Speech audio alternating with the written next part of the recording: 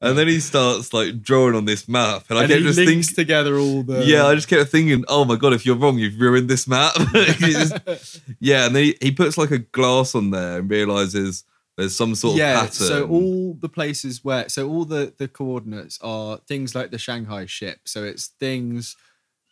object ships and stuff that have been transported. Yeah, and he draws some stuff. At that point, I was like, wait, again, like we mentioned earlier, is this like a Hollow Earth, like the Godzilla thing? Yeah, because with it like very portals much, through I've the written earth. down portals here, and I think maybe that's kind of where it was going. Maybe those blue things are portals of some sort.